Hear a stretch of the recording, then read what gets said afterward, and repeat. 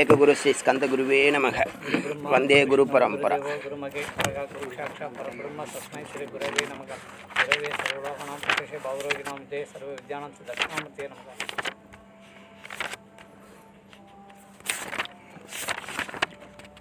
நேற்று வந்து பிரதிபக்ஷம் அப்படின்னா பார்த்தோம். பிரதிபக்ஷம் மாற்றி யோசிங்கிறது தான் பிரதிபக்ஷம். என்ன, நீங்கள் சாதாரணமாக இருந்தீங்கன்னா உங்களை வந்து எந்த டிஸ்டர்பன்ஸும் கிடையாது. நீங்கள் ஒரு சித்தியை நோக்கி, ஒரு லட்சியத்தை நோக்கி, ஒரு டார்கெட்டை நோக்கி ஒரு எய்ம் பண்ண ஆரம்பிச்சிங்கன்னா நிறைய தடைகள் வரும். தடைகள் வராமல் இருக்கிறதுக்கு மகாவிரதங்கள்னு 10 நியமங்களை அது சொல்லியிருக்காரு. யோகா இந்த காரியகர்த்தாவாக இருக்கக்கூடிய பதஞ்சலி முனிவர் 5 வந்து யமம்னு சொன்னார். அகிம்சா, சத்தியம், அஸ்தேயம் திருடாமை,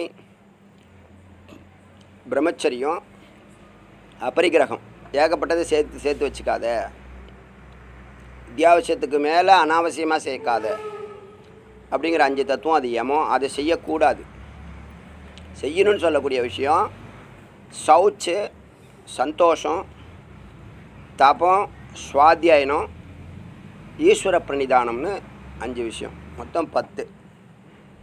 இது 10க்கும் மீனிங் சொல்லணுமா என்ன? உங்களுக்கு தெரியும்.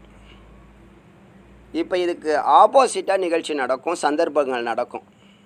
அவர் சொல்கிறார் பாருங்கள், எவ்வளோ அனுபவித்து சொல்கிறார் பாருங்கள். இந்த உலகத்தில் உள்ள எல்லா தடைகளும் இந்த 10க்குள்ளே அடங்குது. இந்த எல்லா தடைகளையும் வறுத்து எடுக்கிறதுக்கு, நிர்பீஜமாகிறதுக்கு, நிர்மூலம் பண்ணுறதுக்கு இந்த 10 விரதங்களை மகாவிரதமாக ஃபாலோ பண்ணுங்கள் வாழ்நாளில். நீங்கள் பாக்கி என்ன செய்கிறீங்களோ இல்லையோ, இந்த 10 வந்து உங்களை வாழ வச்சிரும்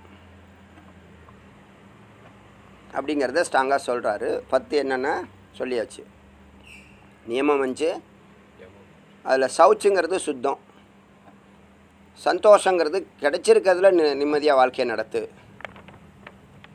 அடுத்தது தபம்னு சொல்லியாச்சு. ஒரு சத்காரியத்தை தொடர்ந்து விடாமல் செய்யணும், இடைவிடாமல் செய்யணும், தொடர்ந்து செய்யணும். எது வரைக்கும்னா வெற்றி அடைகிற வரைக்கும் செய்யணும், சித்தியாகிற வரைக்கும் செய்யணும். ஏன்னா பஞ்சாபில் ஒரு ஸ்லோகம் இருக்குது, போலே சோ நிகால் சத் ஸ்ரீ அகால்னு பஞ்சாபி வார்த்தை இது. அவங்க யுத்தத்துக்கு போகிறாங்க, சண்டை போடுறாங்க. அவங்க தலைவன் என்ன சொல்கிறாரு, அந்த படைத்தலைவன் என்ன சொல்கிறாரு, அந்த சோல்ஜரை வந்து தூக்கி நிறுத்துறதுக்காக, ஏன்னா சலிப்படைஞ்சிருவாங்க இல்லையா, போலே சோனிகால் சொல்லு, போலே சோனிகால்னு சொல்லு, வெற்றி வரும். எப்போ வரும்னா சடனாக வரும், எந்த செகண்ட் வேணாலும் வரலாம், இப்போவே வரலாம், அடுத்த செகண்டில் வரலாம். அதனால் சலிப்படையாதீங்க அப்படிங்கிற ஒரு அர்த்தம். போலே சோனிகால் தத் ஸ்ரீ அகால். அந்த ஸ்ரீ வந்து அந்த வெற்றிங்கிறது வந்து சடனாக வரும், எந்த காலம்னு சொல்ல முடியாது அப்படின்னு சொல்லுவாங்க. அந்த மாதிரி இடைவிடாமல் தொடர்ந்து பயணம் செய்கிறது தான் பயணம் செய்கிறதுக்கு ஃபவுண்டேஷனாக இருக்கிறது. அதில் சுவாத்தியாயனங்கிறது வந்து நீங்களே அத்தியாயனம் பண்ணணும். என்னத்தை ஏற்கனவே சிரவணம் பண்ணினதை நீங்கள் போய் மனனம் பண்ணணும். ஜபம் பண்ணுறது, அந்த நிதித்தியாசனத்துக்கு, அதாவது தியானம் பண்ணுறதுக்கான ரூல்ஸ் அண்ட் ரெகுலேஷனை தெரிஞ்சுக்கிறது, இதை மனனம் பண்ணுறதுலாம் சுவாத்தியாயத்துக்குள்ளே வருது. அந்த சுவாத்தியாயம் எதுக்கு? குருன்னு ஒருத்தர் இருந்து சிரவணன்னு ஒன்று இருந்தால் தான் அந்த தபஸ் கண்டினியூ ஆகும், உற்சாகமாக கண்டினியூ ஆகும். இப்போ ஒன்று சொல்லிட்டேன், இனிமேல் அடுத்த மாதம் ஒரு கிளாஸு அப்படின்னு சொன்னால் இந்த இந்த இந்த சின்சியாரிட்டி இருக்குமா? ஒரு கிளாஸ் சொல்லிவிட்டு அடுத்த மாதம் ஒரு கிளாஸ் எடுக்கிறேன், அடுத்த மாதம் அப்படின்னா இருக்க முடியுமா? 8 மணி நேரம் சத்துவகுணத்தில் நம்ம இருக்கணுங்கிறத வந்து டெய்லி கேட்குறோம். இந்த கேட்குறது வார்த்தை அது சாதாரண வார்த்தை இல்லை. கேட்குறதுங்கிறது ஒரு பெரிய சித்தி. நீ சொல்கிறாரு, நீ உட்கார்றதே பெரிய சித்திங்கிறார் பதஞ்சலி. நீ உட்காருன்னு சொல்கிறாங்கல்ல, நீ உட்காரு, ஒரு குறிப்பிட்ட நேரத்தில் உட்காருன்னு சொல்கிறதே பெரிய சித்திங்கிறாரு. நீ உட்கார்றது பெரிய சித்திங்கிறாரு. பின்னாடி வருது பார்க்கலாம். இப்போது இந்த 10 விஷயங்கள் வந்து உங்களுக்கு தடையாக வந்து நிற்கும். இந்த 10 விஷயங்கள் என்ன? முதல் என்ன? அகிம்சையாக இரு, யாரையும் நீ துன்புறுத்தாதுங்கிறது. சந்தர்ப்பம் எப்படி வரும்? நீ அவனை இம்சை பண்ணு, அவனை வந்து படுத்து, அவனை டார்ச்சர் பண்ணுங்கிற சூழ்நிலை தான் நிறைய கிரியேட் ஆகும். அப்போ இந்த எண்ணம் வரணும். இது நான் வந்து அடியேன் இதை ஃபாலோ பண்ணுறேன். எதை ஃபாலோ பண்ணிகிட்ருக்கேன்னா 10மே கிட்டத்தட்ட 80% ஃபாலோ பண்ணுறேன். என்ன இருக்குது நீங்கள் பாருங்கள், அது எல்லாமே நமக்கு பொருந்தும். நீங்களே அதே மாதிரி எவாலுவேஷன் பண்ணிக்கோங்க. அதில் எனக்கு ஒன்று சித்தியான ஒரு விஷயம் என்னென்னா பின்னாடி வருது. அது அந்த அந்த சந்தர்ப்பத்தில் அதை சொல்கிறேன். முதல்ல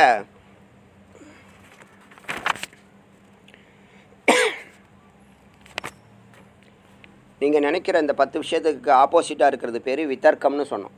வித்தர்க்காக அப்படின்னு சொன்னோம். இப்போ அதை இந்த வித்தர்க்கம் தாண்டி மாற்றி யோசிச்சிங்க, நெகட்டிவ் என்விரான்மெண்ட் வருது, நீங்கள் அதில் விழலை, அப்போ என்ன பண்ணுறது, அதனால் என்ன பலன் கிடைக்கும் அப்படின்னு கேட்டால் பலனை சொல்கிறார் பாருங்கள். முதல்ல அகிம்சா இல்லையா, அகிம்சா முதல் 35வது சூத்திரம். அஹிம்சா பிரதிஷ்டாயாம் தத் சந்நிதௌ வைர் தியாக அப்படின்னு சென்டென்ஸ் சூத்திரம். அஹிம்சா பிரதிஷ்டாயாம் தத் சந்நிதௌ வைர் தியாக அப்படின்னா என்னன்னா, நீங்கள் அகிம்சை அவர் சொன்னார்னு ஒரு 10 ஆண்டுகள் அகிம்சையிலே வாழ்ந்துட்டிங்கன்னா, அதை பிரதிஷ்டா பண்ணிட்டீங்கன்னா, நிலைநிறுத்திட்டிங்கன்னா என்ன தெரியுமா பலன்? தத் சந்நிதௌ உங்களுடைய ப்ரெசன்ஸில் என்ன தெரியுமா இருக்கும்? இந்த எல்லாருக்கும் பிடிக்குதுன்னு சொல்லுவாங்க தெரியுமா, சில பேர் எல்லாருக்கும் பிடிக்கிறேன், அவரை எல்லாருக்கும் பிடிக்குதே அப்படின்னு சொல்கிறாங்கல்ல, அந்த தன்மையை உங்களுக்கு சித்தியாகுதான். இதெல்லாம் வந்துங்க அவர் நான் வாழ்க்கையை நடத்தி அனுபவித்து கடந்து தான் உணர்ந்த விஷயங்களை வரமாக உங்களுக்கு இப்போ சொல்கிறாரு. இதில் எதுவுமே நமக்கு கஷ்டம் இல்லை. இந்த 10 நியமங்கள் இருக்கு, எதுவுமே நமக்கு கஷ்டமான விஷயம் இல்லை. நமக்கு உள்ளே ராகத்வேஷம் இருந்ததுன்னா இதெல்லாம் செய்ய முடியாது. ராகத்வேஷங்கிறது ஒரு விஷயத்தில் தீவிரமான பற்று இல்லை வெறுப்பு, இது இருந்தால் பண்ண முடியாது. பாக்கி எல்லாம் அதை நீங்கள் கடந்தீங்கன்னா இதெல்லாம் ஈஸி தான். இது எல்லாமே ஈஸி தான். எப்படின்னா, அகிம்சா பிரதிஷ்டா பண்ணினீங்கன்னா ஒன்று இடத்துல பகைமை கொள்றதுக்கு உலகத்தில் யாருமே இருக்க மாட்டாங்க. நான் இன்றைக்கி சொன்னோம் இல்லையா, சன்னியாசி ஆகிறாங்கன்னா முதல் சங்கல்பம் என்னால் இந்த உலகத்தில் இருக்க எந்த ஜீவராசிக்கும் எந்த தீங்கும் நடக்காது, என்னால் எந்த பயமும் அதுக்கு ஏற்படாது, இவர் துன்புறுத்திடுவாருங்கிற பயம் இருக்காது அப்படிங்கிற நிலை வந்தால், இப்போ காட்டில எல்லாம் உட்காந்து பண்ணுறாங்கல்ல, முனிவர்கள் சித்தர்கள் யோகிகள் உட்காந்து பண்ணுறாங்கல்ல, போய் உட்காந்தவொடனே அவங்க சித்தர்கள் கிடையாது, யோகிகள் கிடையாது, முனிவர்கள் கிடையாது, ரிஷிகள் கிடையாது. ஆனால் யோகத்துக்காக உட்காடுறாங்க இல்லையா, டார்கெட் என்ன? பிரம்மத்தை நான் தரிசிக்கணும். இதில் தரிசனம்லாம் வருது. அப்படின்னு நினச்சி உட்கார்றவங்களுக்கு இந்த சித்தி உருவாகுது. எப்படின்னா, பிரம்மத்தை நான் முன்னாடியே சொல்லியிருக்கேன், பிரம்மத்தை நோக்கி யாராவது பயணம் செஞ்சால் அதை தடுக்க யாராலும் முடியாதுன்னு சொல்லியிருக்கேன். அதில் முதல் வார்த்தை இதை தான் கொடுக்குறாரு பிரம்மம். என்ன வரும்? இப்போ நீங்கள் காட்டில் உட்காந்துருக்கீங்க, அங்கே உங்களுக்கு பூச்சி இருக்கும், பாம்பு இருக்கும், பல்லி இருக்கும், இயற்கை தீ பற்றிக்கிட்டு எரியும், மிருகங்கள் வரும். காட்டுக்குள்ளே என்ன உங்களுக்கு பாதுகாப்பு? சாதாரண மனுஷனாக இருந்தால், சம்சாரியாக இருந்தால் என்ன பண்ணுவான்? வேட்டை பொருட்கள், கன்று அதெல்லாம் எடுத்துன்னு போவான். சன்னியாசினா இந்த மாதிரி சித்தியை நோக்கி போகிறவங்க அதெல்லாம் எடுத்து வச்சுட்டு இருப்பாங்க. ஒன்றுமே வச்சுருக்க மாட்டாங்க, வெறும் கௌப்பீன ஒண்டி தான் அவங்களுக்கு. ஒரு தட்டு, ஒரு பிளேட்டு, இல்லைன்னா ஒரு அந்த காலத்தில் கபாலம். இப்போ அதுக்குன்னு ஒரு ஓடு இருக்குது, திருவோடுன்னு ஒரு ஒரு ஒரு ஒரு ஒரு கொட்டை. அந்த கொட்டையை 2ஆக கட் பண்ணால் 2 திருவோடு ஆகும். அது கெட்டே போகாது. அது மரத்தினுடைய இது. அதுக்கு மரம்லாம் வச்சுருக்காங்க, சில கோவில்களில் மரம் வச்சுருக்காங்க. சவுத்துலேயும் இருக்குது அந்த மரம். எப்படி ருத்ராட்ச மரம் சவுத்துலேயும் வச்சு முளைக்குதோ அதே மாதிரி அதுவும் வச்சுருக்காங்க. சன்னியாசிகளுக்கான திருவோடு இது 2 தான் வச்சுருப்பாங்க. அந்த திருவோடு ஒன்று இருக்கும், ஒரு கௌப்பீனம் இருக்கும். அப்போ அவங்க ஆயுதம் எதுவும் பயன்படுத்துவாங்களா? பயன்படுத்த மாட்டாங்க. அப்போ அந்த குகைக்கு வரக்கூடிய பாம்பு, பல்லி, இல்லை ஏற்கனவே அங்கே இருக்கிறதெல்லாம் இந்த தன்மையினால், எதை அஹிம்சைன்னு இவன் சங்கல்பம் பண்ணிவிடுவான், காட்டுக்குள்ளே போகிறேன், எந்த இதுக்கும் நான் இது பண்ணேன். அதே மாதிரியே அவங்களுக்கு ரக்ஷை உண்டு. இவங்களுக்கு எல்லாருக்கும் ரக்ஷை உண்டு சொல்லுவாங்க. அதாவது பெண்கள் இடத்துல சகல தேவர்களும் வசிக்கிறார்கள்னு ஒரு லைன் இருக்குது. அவங்களுடைய நிற்கிறது, நடக்கிறது, செயல்பாடுகள் எல்லாம் தேவர்கள் ரக்ஷம் பண்ணிக்கிட்டே இருப்பாங்களாம். அதனால் அதே மாதிரி இந்த சித்தர்கள் யோகிகள் முனிவர்கள்னு அந்த பயணத்தை தொடங்கின முதல் நாளே இந்த சித்தி காட்டுக்குள்ளே போயிட்டாங்கன்னா இந்த சித்தி கொடுப்பாங்க, முதல் சித்தி. அந்த சித்தி இங்கே கிடைக்கிது. எங்கே கிடைக்கிது?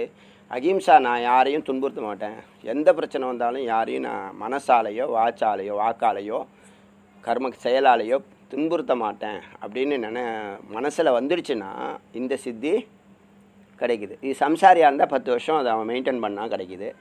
அந்த காட்டுக்கு போகிற யோகியாக இருந்தால் முதல் நாளே இந்த சித்தி கிடைக்குமா? புரியுதா? அதான் அஹிம்சா பிரதிஷ்டாயாம் தத் சந்நிதோ வயிறு தியாக. வயிறுனா பகைமை. இப்போ மானும் சிங்கமும் ஒரே இடத்துல தண்ணி குடிக்கும் ஒரு தடாகத்தில். சிருங்கேரியில் அப்படி இருந்ததுனால தான் ஆதிசங்கரர் என்ன பண்ணுறாரு, சிருங்கேரியில் ஒரு தவளை பிரசவ காலம், அதுக்கு வெயிலில் அது குழந்தை ஒரு குட்டியாக போட்டுட்டு இருக்குது. அதுக்கு பகைமையாக உள்ள பாம்பு அது வெயில்லேருந்து அதை காப்பாற்றுறதுக்கு படம் எடுத்து நிற்குதான். அதை நேரடியாக அவர் பார்க்குறார் சங்கரர். இது கடவுளுடைய திருவிளையாடல். அந்த காட்சி அவருக்கு காமிச்சு கொடுக்குறாரு. அது காமிச்சு கொடுக்க என்ன உணர்த்துறாருன்னா, அது புண்ணிய பூமி, அங்கே யாரோ ரிஷி இருக்காங்கன்னு அர்த்தம். சில இடத்துக்கெல்லாம் போனால் அமைதி இருக்கும், சந்தோஷம் இருக்கும், திருப்தி இருக்கும், சாந்தம் இருக்கும். இங்கேயே கொஞ்சம் நேரம் உட்காரலான்னு தோணும், இல்லை இங்கேயே இருக்கணும்னு தோணும். அந்த மாதிரி அங்கே இருந்ததுனால தான் அங்கே சாரதாவுக்கு ஒரு கோவில் கட்டி சிருங்கேரி பீடம் அங்கே ஒன்று அமைக்கிறாங்க. அது புண்ணிய பூமின்னு புரிஞ்சுக்கிறதுக்கு. அங்கே யாராவது ரிஷிகள் இருந்தால் அந்த மனநிலை இருக்கும். இறைவன் இடத்துலையும் அந்த தன்மை உண்டு. தன்னை மறந்துடும் சொல்லுவோம் பார்த்தீங்களா, அங்கே தன்னை மறந்துடுமா. எது? சிங்கம் தான் சிங்கங்கிறத மறந்துடுமா. மான் தான் மான், அங்கே மான் சிங்கம் வந்துடுச்சுன்னு மறந்துடுமா. தன்னை மறந்துடும். சில பேர் சொல்லுவாங்க, இதெல்லாம் பேசணும்னு நினச்சி. என்கிட்டே நிறைய பேர் சொல்லுவாங்க, இதெல்லாம் பேசணும், இதெல்லாம் கேட்கணும்னு நினச்சி வந்தஞ்சு எல்லாமே மறந்து போயிடுச்சு, உங்களை பார்த்தாலும் மறந்து போயிடுது அப்படின்னா. சுவாமியை பார்த்தா கூட சுவாமியை பார்த்து வேண்டிக்கிற நேரத்தில் மறந்து போயிட்டேன்னு சொல்லுவாங்க. அது காரணம், அது அவருடைய பிரபாவம். அது அவங்களுடைய பிரபாவம்னு ஒன்று இருக்குது. இதெல்லாம் கண்ணுக்கு தெரியாத விஷயங்கள், ஆனால் இதெல்லாம் நடந்துக்கிட்டு இருக்குது. அனுபவிக்கிறவங்க இருக்கிறாங்க. அது மாதிரி என்கிட்ட எவ்வளோதான் பேர் சொல்லுவாங்க, என்னென்னமோ கேட்கணும்னு நினச்சி வந்தால் ஒன்றுமே ஞாபகம் வர மாட்டுது.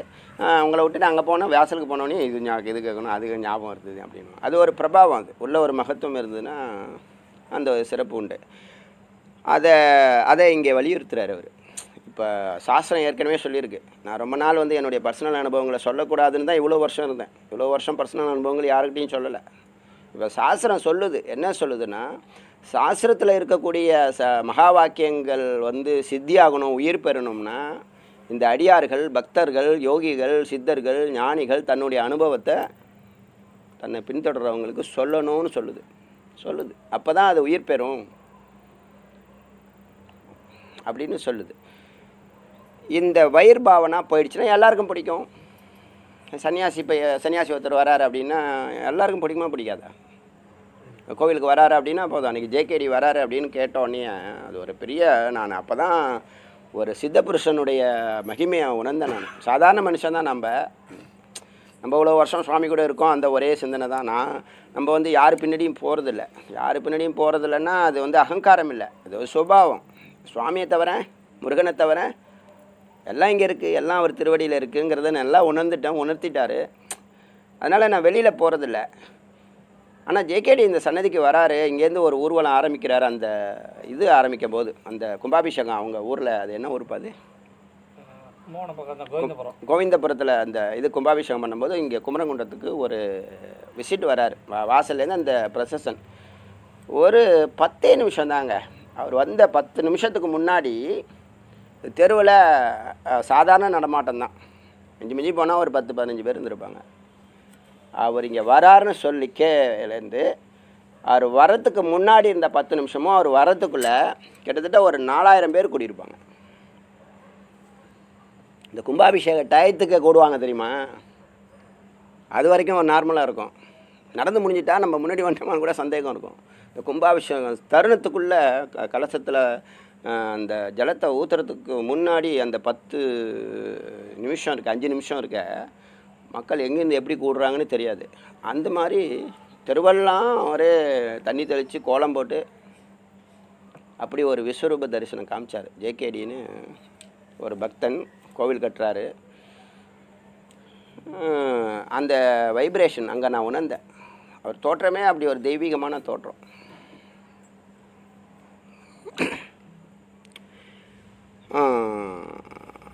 இது ஒரு சித்தி. எது நீங்கள் அகிம்சையை ஒரு 10 வருஷம் ஃபாலோ பண்ண, சம்சாரிக்கு தான் 10 வருஷம். காட்டுக்குள்ளே போகிறவனுக்கு அதெல்லாம் இதெல்லாம் ஒரே வருஷத்தில் நடந்துடும். அந்த கால் எடுத்து வச்சுட்டான். ஏன்னா அதெல்லாம் பூர்வ சங்கல்பம் எல்லாம் ஒரு வருஷத்தை ஒரு ஜென்மாவில் இதெல்லாம் முடிவெடுக்கிறது இல்லை. அவன் பல ஜென்மாவாக முயற்சி பண்ணிகிட்டே இருப்பான். இப்போயே எவ்வளோதோ பேர் வெளியில் லௌகிகமாக இருப்பாங்க, மானசீகமாக சன்னியாசியாக இருப்பாங்க. ஆண்களில் ஒரு 35% நான் அது மாதிரி சொல்ல முடியும்.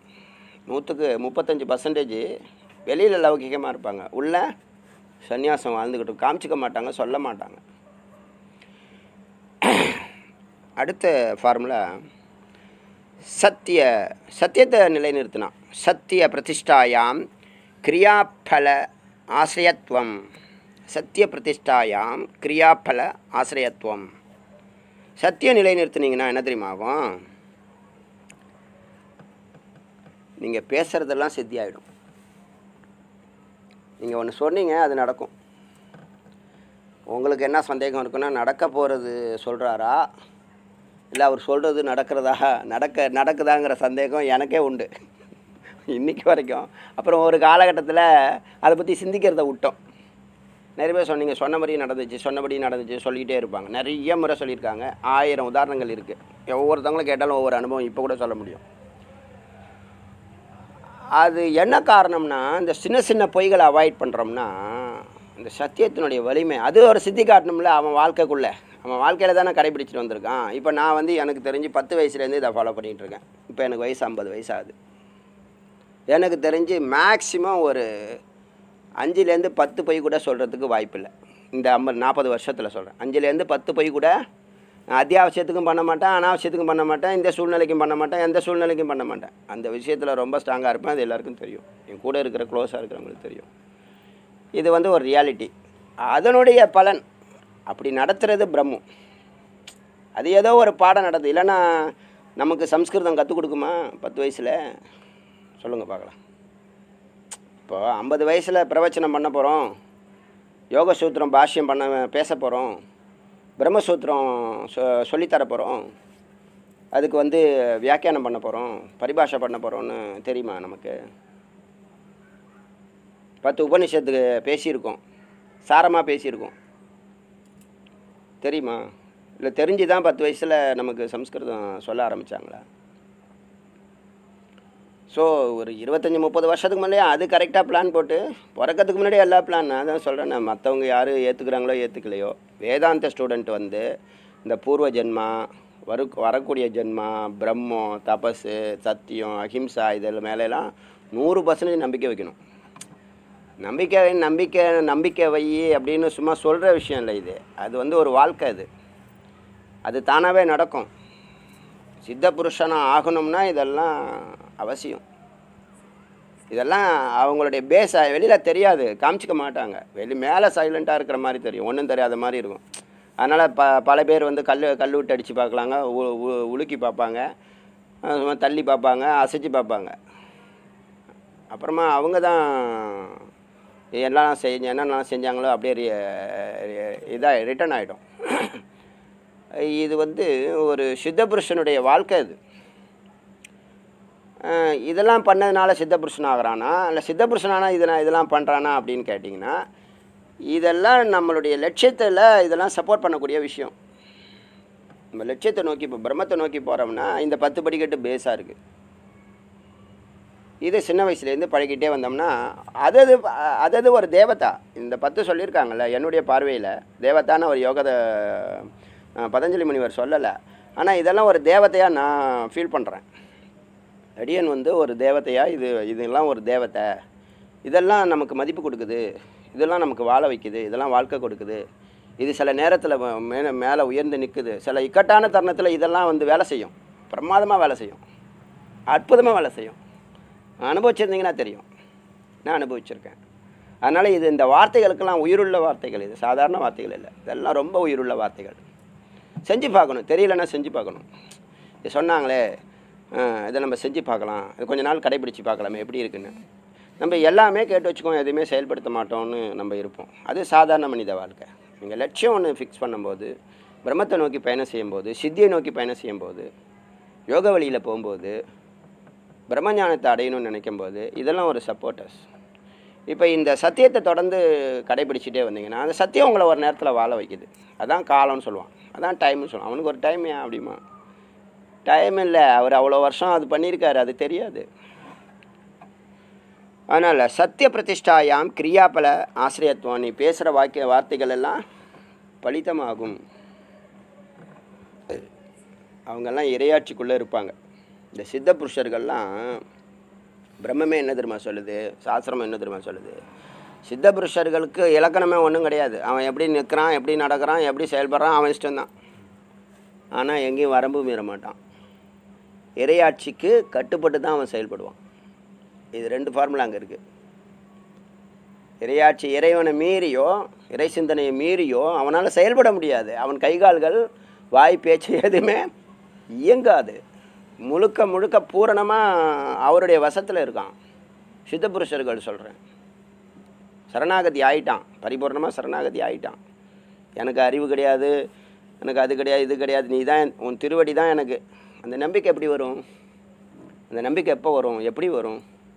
எவ்வளோ சீக்கிரம் வருதோ அவ்வளோ உத்தமம். வாழ்க்கை சாந்தமாக போகும், பீஸ்ஃபுல்லாக போகும்.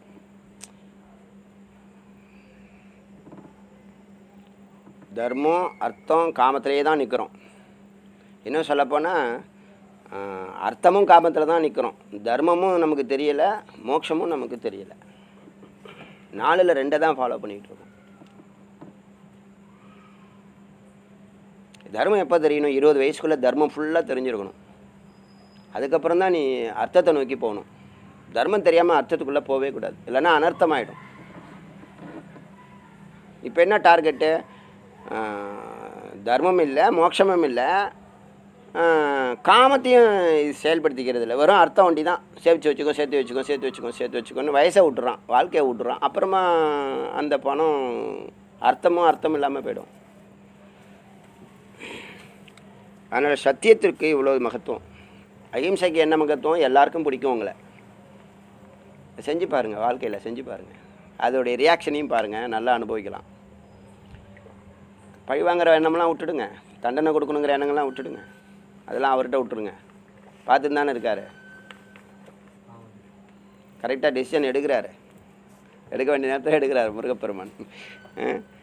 அடுத்தது அஸ்தேய பிரதிஷ்டாயாம் ரத்ன உபாசனம். இந்த 37வது சூத்திரம், இது ஒரு அற்புதமான சூத்திரம். அஸ்தேயம்னா உங்களை நம்பி பல கோடி டிரான்சாக்ஷன்லாம் உங்களை நம்பி உங்கள் கம்பெனி உங்களுக்கு ஒரு பொசிஷன் கொடுக்குது.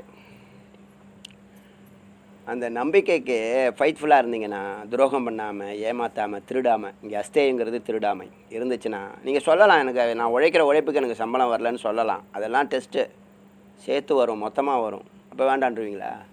அதுக்கு முன்னாடி கை நீட்டுறது, கை வைக்கிறது, திருடுறது இதெல்லாம் பண்ணினீங்கன்னா அதோடு நின்று போயிடும். உங்களுடைய வளர்ச்சி அதோடு நின்று போயிடும். அதுக்கு மேலே பெரிய தண்டனை வேண்டாம் உங்களுக்கு. ஆனால் நீங்கள் அஸ்தேயமாகவே இருந்தீங்க, தொடர்ந்து அதே மாதிரி இருந்தீங்கன்னா, இந்த லக்குங்கிற சொல்லுவாங்க தெரியுமா, அதிர்ஷ்டம்னு. திருஷ்டம்னா பார்க்குறது, அதிர்ஷ்டம்னா பார்க்க முடியாதது.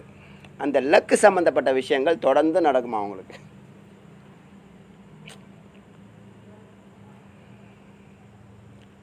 எனக்கே நடந்திருக்கு. ஒரு சின்ன உதாரணம் சொல்கிறேன் பாருங்கள். இந்த கேட்டு, எம்ஐடி கேட்டு திறக்கிறதுக்கு முன்னாடி என்னுடைய வீட்டுடைய விலை வேறு. அந்த தருணத்தில் முடிவை எடுக்கிறேன். டாக்டரேட் முடிச்சுட்டு தான் திருமணமே முடிவு எடுக்கிறேன். திருமணம் பண்ணால் பணம்லாம் வேணுமே, நிறைய பணம் வேணுமே அப்படின்னு யோசிக்கிறேன். அப்புறம் வீடெல்லாம் வேணும். இந்த லௌகீகம் அப்போக்குள்ளே தான் வரேன். அது வரைக்கும் லௌகீகம் பற்றி கிட்டத்தட்ட ஒரு 70-80% கிடையாது, 20% தான் லௌகீகம். பாக்கி 80% அந்த பிரம்மச்சரியம், இந்த படிப்பு, இந்த ஞானம், அறிவு, அந்த மாதிரி விஷயங்கள். அப்போ இந்த வீடு வாங்குகிறேன். ஒரே வருஷத்தில் வீடு, திருமணம், குழந்தை ஒரே வருஷத்தில் நடக்குது. 2004. அப்போ இந்த வீடு வாங்குகிற தருணம், அது வரைக்கும் திருடாமல் இந்த இதுக்கெல்லாம் சொல்கிறேன். இந்த இதுக்கான உதாரணம், அதோடைய பலன் அப்படி கிடைக்குது. எனக்கு எத்தனையோ சந்தர்ப்பங்கள் எங்கெங்கேயோ வந்துச்சு. பணத்தமாக பார்க்க, ஹானஸ்ட்டு தான் ரொம்ப முக்கியமாக பார்ப்பேன். என்னுடைய பாஸ் வந்து அவர் ரூமில் யாரையும் விட மாட்டார், எனக்கு மட்டும் சுதந்திரம் உண்டு. ஆனால் அங்கங்கே சும்மா காசு பணத்தை போட்டு வச்சுருப்பார், 1000 நோட்டை போட்டு வைக்கிறது சும்மா கீழே கிடக்கிற மாதிரி. நம்ம டெஸ்டிங் போல் இருக்குது. ஆனால் 2-3 நாள் எடுத்து டேபிளில் வச்சு டேபிள் வெயிட்டை வச்சுட்டு வந்தேன். அப்புறமா மதிக்கவே இல்லை அந்த பணம். முன்னால் தெரியாமல் போட்டு வச்சுருக்காரு போல இருக்குன்னு நினச்சி, அப்புறமா அதான் தெரியுது, கொஞ்சம் நாள் கழித்து தான் தெரியுது இதெல்லாம் டெஸ்டிங்னு. அந்த கேட்டு திறக்கிறதுக்கு முன்னாடி ரேட்டு வேறு, கேட்டு திறந்து பாருங்கள்,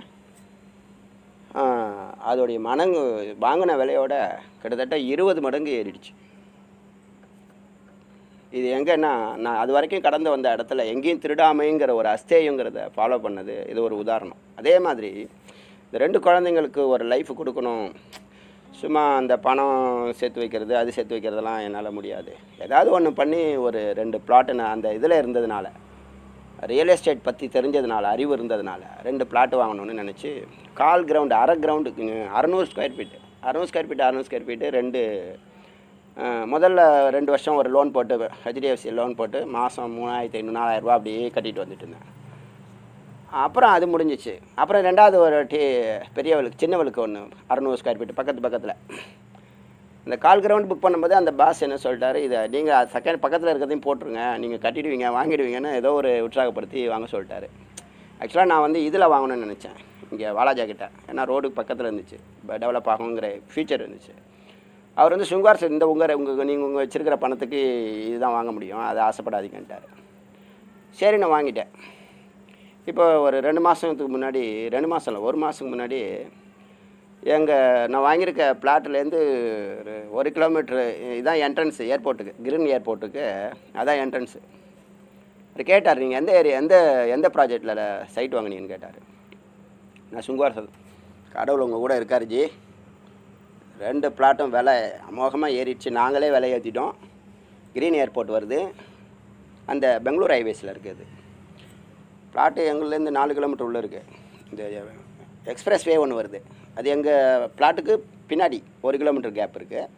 இப்போ முன்னாடி வந்து ஏர்போர்ட், கிரீன் ஏர்போர்ட்டுக்கு இதான் 500 ஃபீட்டு ரோடு வருது, ஒரு 500 மீட்டர் கேப் இருக்குது எங்கள் பிளாட்டுக்கும் அதுக்கும். அந்த மாதிரி ஒரு சுச்சுவேஷன்ஸ். இது எதுக்குன்னா, இது அதிர்ஷ்டம், இது வந்து அதிர்ஷ்டம். இது வரும்னு யாருக்கு தெரியும்? இது மாதிரி தொடர்ந்து நடக்கும் எல்லா விஷயத்துலையும்.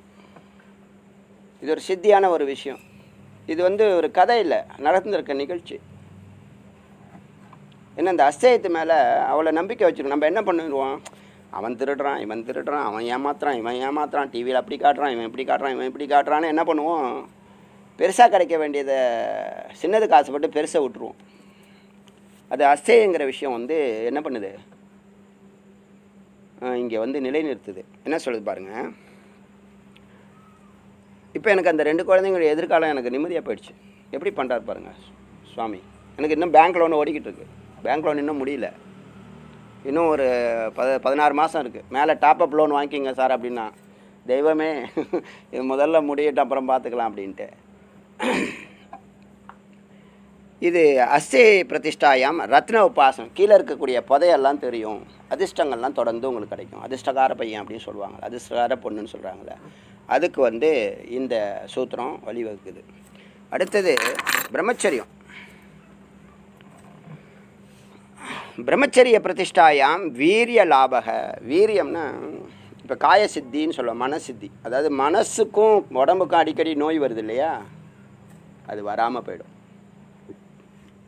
மனசுக்கும் உடம்புக்கும் வரக்கூடிய நோய்கள், நீங்கள் போகிற லட்சியத்துக்கு இது சப்போர்ட்டாக இருக்கும். ஏன்னா நேற்று சொன்னார் பாருங்கள், நீங்கள் வந்து சித்தியை நோக்கி பயணம் செய்ய முதல் கால் எடுத்து சங்கல்பம் பண்ணி முதல் கால் எடுத்து வச்சிங்கன்னா முதல் தடையாக என்ன தான், வியாதி தான் வரும். முதல் தடை என்னது, வியாதின்னு சொல்லியிருக்காருல ஏற்கனவே, இதுக்கு முன்னாடியே சொல்லியிருக்கார். நீங்கள் கடவுளை நோக்கிய பயணம், அதாவது தியானத்தை நோக்கி நீங்கள் இந்த முறையான பயணம் இது. முதல் தடை வந்து உடம்பு வியாதின்னு சொன்னாங்களே, அப்புறம் மனவியாதி இருக்குது. மனவியாதி செய்கிற பாவத்தினால வரும். உடல் வியாதியும் பாவம் தான், மனவியாதி ரொம்ப பெரிய பாவம், போட்டு பைன் பண்ணிடும். மனசு உற்சாகமாக இருந்தால் தானே. இப்போ யார் உற்சாகமாக இருக்காங்க சொல்லுங்கள் பார்க்கலாம். என்றைக்காவது ஒரு நாளைக்கு இருக்காங்க. அதுவாக நடந்தால் உண்டு. பாக்கி நாளாம் ரோபோட் மாதிரி தான், செக்கு மாடு மாதிரி தான். கார் ஓட்டினா கூட அப்படி தான் ஓட்டணும். சரிக்கா, யதார்த்தம் தெரியும், அவங்கவுங்களுக்கே தெரியும்.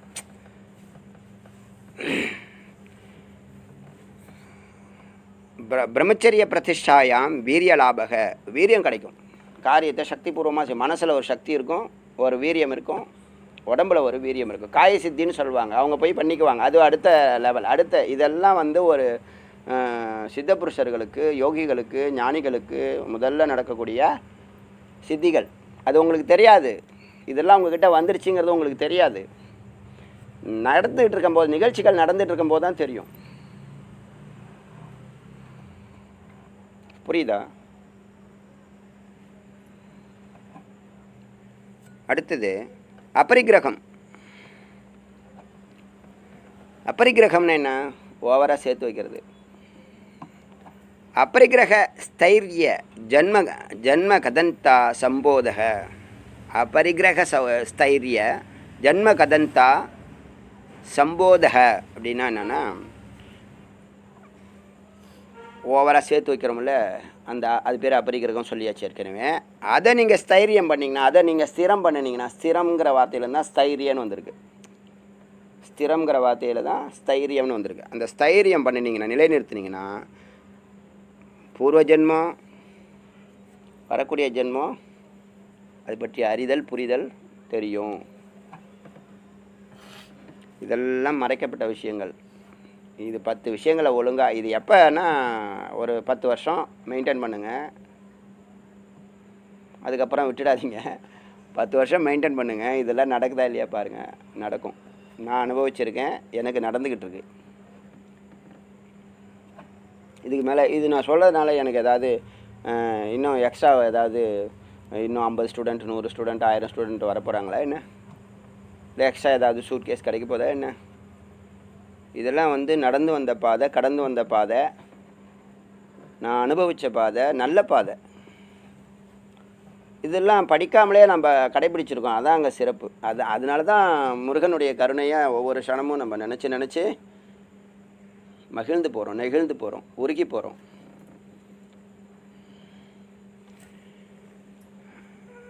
தெரியாமலே எல்லாம் பண்ணியிருக்கோம்.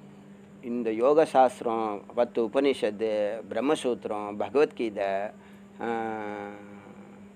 இன்னொன்று என்னம்மா முக்கியமானது, உபனிஷத்து, பிரம்மசூத்திரம், பகவத்கீதை, இதான் 3 பேஸு. இதெல்லாம் அதில் நம்ம வந்திருக்க பாதையை அது வந்து உறுதிப்படுத்துது. கரெக்டுன்னு. இது என்னன்னா, இப்போ ஒரு ஃபார்முக்கு வந்துட்டோம். இதான் நமக்கு அங்கீகாரம் இதான். யூனிவர்சிட்டி சர்டிஃபிகேட் கொடுக்குற மாதிரி உபநிஷத்து சர்டிஃபிகேட் கொடுக்குது.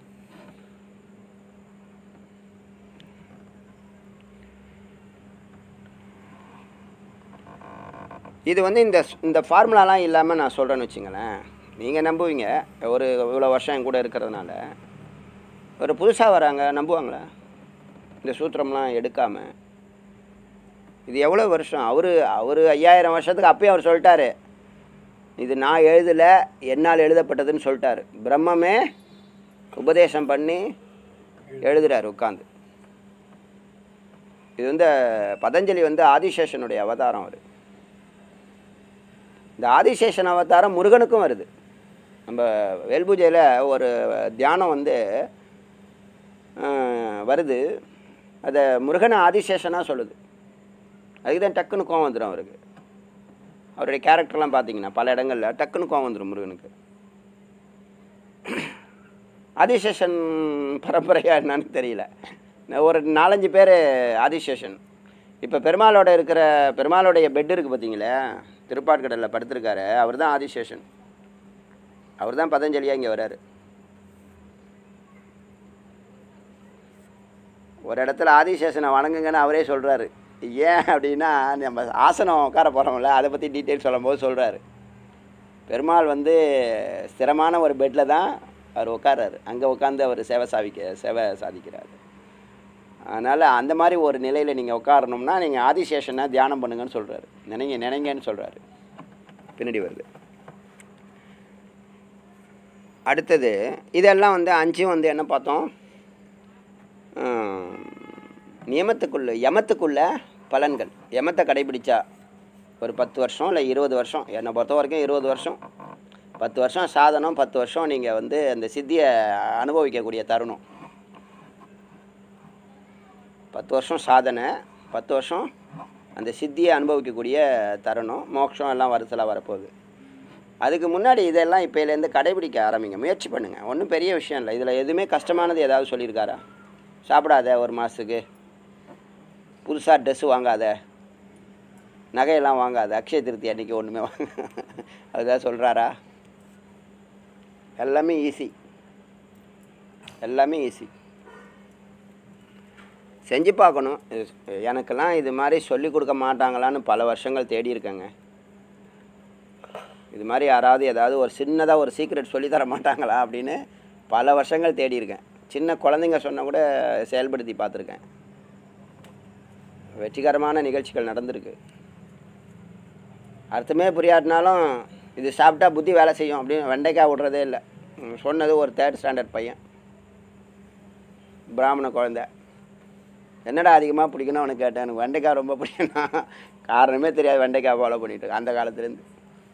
அப்புறமா பார்த்தா உண்மை தான் அது. வெண்டைக்காயெல்லாம் சாப்பிட்டுட்டு மத்தியானம் தான் ரெஸ்ட் எடுக்க முடியாது, மூளை வேலை செஞ்சுக்கிட்டே இருக்கும். ட்ரை பண்ணி பாருங்கள். ஆனால் சொல்ல மாட்டான், இப்போல்லாம் மறைச்சு. உனக்கு நல்லதெல்லாம் பிடிக்காது விடு. அபரிக்கிரகம் பார்த்தாச்சா? அடுத்தது நியமத்தை பற்றியோடைய பலனை சொல்கிறாரு. நியமத்தை நீங்கள் ஃபாலோ பண்ணினீங்கன்னா, அதனால தான் இவங்கெல்லாம் இவ்வளோ மடியாகவும் ஆச்சாரமாகவும் நியமனிஷ்டன்னு சொல்கிறாங்க இல்லையா? அனுஷ்டானம், நியமனிஷ்டம். வேதம் என்ன சொல்லுதோ அதை தலைமையில் வச்சு செயல்படுத்திக்கிட்டு இருக்காங்க. கிட்டத்தட்ட இன்றைக்கி எவ்வளோ தான் நீங்கள் குறைஞ்சிட்டுன்னு சொன்னால் கூட ஒரு 65 to 70% இவங்க இதை ஃபாலோ பண்ணிட்டு தான் இருக்காங்க, வெஜிடேரியன்ஸ். அதான் வைதிக்குன்னு சொல்கிறது. வேதம் சொல்கிறபடி வாழ்கிறது வைதிக்கு. நம்ம இஷ்டப்படி வாழ்கிறது, அங்கே கேட்டது இங்கே கேட்டது, அங்கே படித்தது இங்கே படித்தது, குருவை தவிர எல்லா வேலையும் செய்வோம், அம்மா அப்பாவை தவிர எல்லா வேலையும் செய்வோம். அதாவது அம்மா அப்பா குரு சொல்கிறத தவிர பாக்கி எல்லார் பேச்சும் கேட்போம். ஏன்னா அவங்களுக்கு ஈஸியாக கிடச்சிட்டாங்க பாருங்கள். அதனால் நமக்கு அதோடைய மகத்துவம் புரியறதே இல்லை.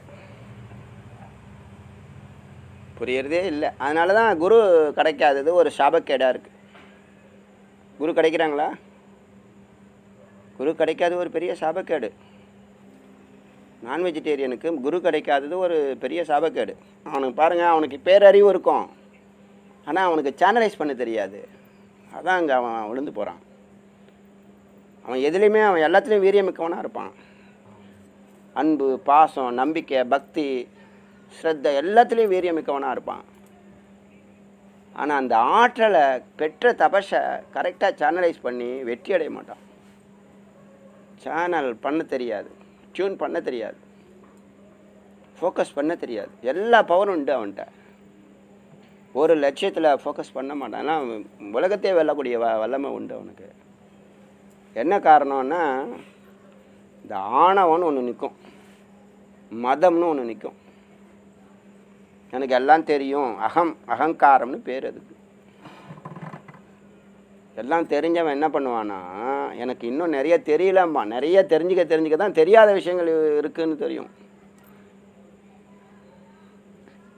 ஒரு வல்லமையில் இருக்கிறவன் எனக்கு எல்லாம் தெரியும், இவன் தான் நமக்கு சொல்கிறதுன்னு நினைப்பான். அவன் கண்டிப்பாக நினைப்பான். அவனுக்கு குரு இருக்கவே மாட்டான். தெய்வம் சொன்னாலும் அவன் உள்வாங்க மாட்டான், உள்ளே போகாது. அது அவருக்கும் தெரியும், அவனுக்கும் தெரியும். அதனால் கீப்ப போஸ்டிங்லாம் அவன் கையில் கொடுக்கறது கிடையாது. அந்த நிலைக்கு வந்த பிற்பாடு தான் தன்னை 0 பண்ணிக்கிற நிலைக்கு வரான் பாருங்கள். எல்லாம் தெரிஞ்ச பிற்பாடும் தன்னை 0 பண்ணிக்கிறான் பாருங்கள். அவனுக்கு தான் அந்த கீ போஸ்ட்லாம் கொடுக்குது. நீ கொஞ்சம் அனலைஸ் பண்ணி பாருங்கள், அடியேன்னு சொல்கிறது சரியாக இருக்கும்.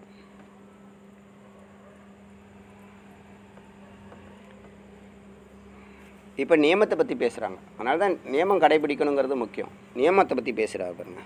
சௌச்சாத் ஸ்வாங்க ஜிகுப்சா பரைகி அசன்சர்க. சௌச்சாத் ஸ்வாங்க ஜிகுப்சா பரைகி அசன்சர்க. இது என்னன்னா சுத்தத்தை பற்றி பேசுது. இதுதான் நேற்று பேசினது. மடின்னு சொல்கிறது. மடி ஆச்சாரம், தூய்மையாக இருக்கணும். நம்ம சொல்லுவோம் நமக்கு தெரியலன்னா நம்ம அதை கிண்டல் பண்ணுவோம்னு சொன்ன நேற்று. அதில் உண்மையும் இருக்குது. அதுக்கு அவங்க நமக்கு இதெல்லாம் சொல்லித்தர மாட்டுறாங்களேங்கிற ஒரு கோபந்தான், சமுதாய கோபந்தான். அது ஒன்றும் தப்பு இல்லை.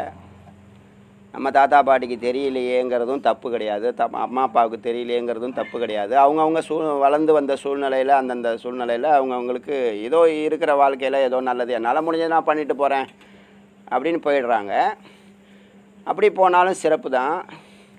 ஆனால் சரியான ஒரு தப வாழ்க்கையை வாழ்ந்து அந்த ட்ரெடிஷன் நல்லா வாழ்ந்துட்டு வரதை நாம் பொறாமையின் வசப்பட்டோ இல்லை நமக்கு கிடைக்கலங்கிற வசப்பட்டோ அவங்கள குற்றம் சுமத்துறதோ இல்லை அவங்கள கேலி பண்ணுறதோ அவங்கள உதாசீனப்படுத்துகிறதோ தவறுங்கிறது தான் அங்கே இருக்கிற உண்மை.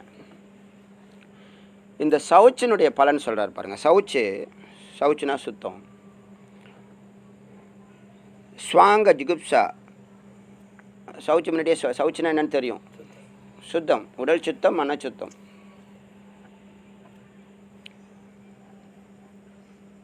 அப்படி இருந்தால் நம்ம 3 உடம்பு இருக்குன்னு சொல்கிறோம் இல்லையா, அந்த உடம்பு மேலே பற்று இல்லாமல் போயிடுமா சவுச்சு வச்சுருந்தோம்னா.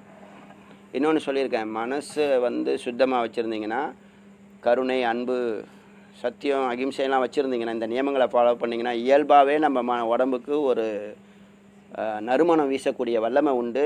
அதை அடியேன் அனுபவிச்சிருக்கேன்னு நான் சொன்னேன். அது நீங்கள் யார்ட்டையாவது விஷயம் தெரிஞ்சவங்களை கேட்டு பாருங்கள். இந்த வழியில் வந்தவங்களுக்கு அது தெரியும். ஏன்னா நான் பர்சனலாக அனுபவிச்சிருக்கேன் எல்லா விஷயத்துலையும். நான் பேசுகிறதெல்லாம் அனுபவிச்சுட்டு பேசுகிறேன். நான் சொன்னால் ஆச்சரியப்படுவீங்க. ஒரு 6th 7th ஸ்டாண்டர்ட்லேயே இந்த பவுடர் அடிக்கிறது, அது பண்ணுறது, இது பண்ணுறது, மேக்கப் பண்ணுறது எதுவுமே பண்ண மாட்டேன். இயல்பாக இருக்கணும்னு சொல்லிவிடுவேன். அதே மாதிரி தான் இன்றைக்கி வரைக்கும் ஃபாலோ பண்ணுறேன்.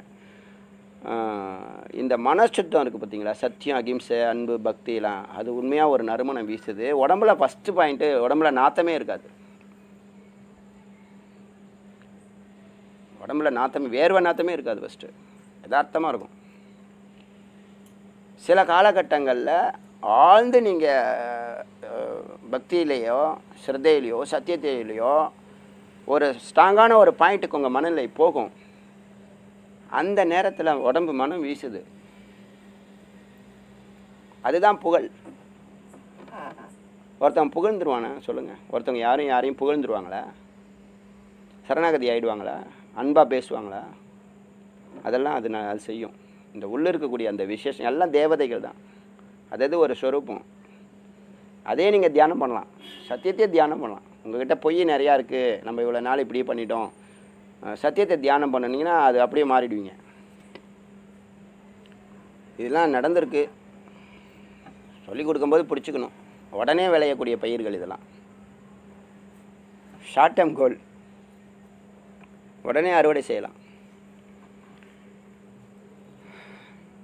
இதனால் என்னென்னா ஸ்வாங்க உங்கள் உடம்பு மேலே ஜுகுப்சா வரும், பற்றின்மை வரும். அப்புறம் மற்ற உடம்பு மேலேயும், அதாவது பெண் பித்துன்னு சொல்லுவாங்க இல்லையா, அது இல்லாத நிலை போகும். இது எதனால் கிடைக்குதுன்னா சவுச்சினால் கிடைக்கிறது. இது சொல்கிறார்.